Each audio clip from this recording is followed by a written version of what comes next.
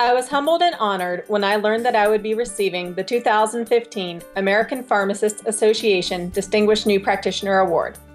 I would like to thank Drs. Kelly Oliver, Betsy Ellswick, and Terry Schwinghammer for the nomination.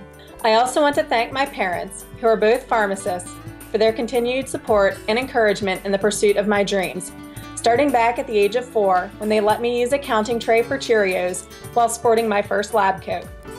I also want to thank my mentors, including Drs. Melissa McGivney, Kelly Good, Kelly Oliver, Betsy Ellswick, Art Jacknowitz, and Mr. Ron Davis. Their guidance and support helped shape my professional career and led me here. Finally, I want to thank my husband Mark, who is a pharmacist as well, for his unfailing love and support. To everyone in attendance, always remember why you became a pharmacist in the first place. Then, always remember the skills that you have been taught and all of the knowledge you have gained, and never, ever let it go to waste.